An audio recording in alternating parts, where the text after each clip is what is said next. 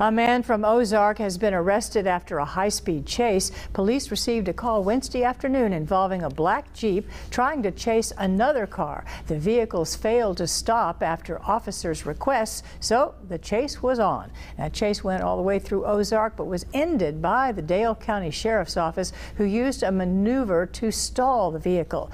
Justin Stanford of Ozark was arrested and charged with tampering with physical evidence, ex-felon in possession of a firearm, attempting to elude, obstructing governmental operations, and possession of a controlled substance. Stanford is currently in the Dale County Jail with no bond set.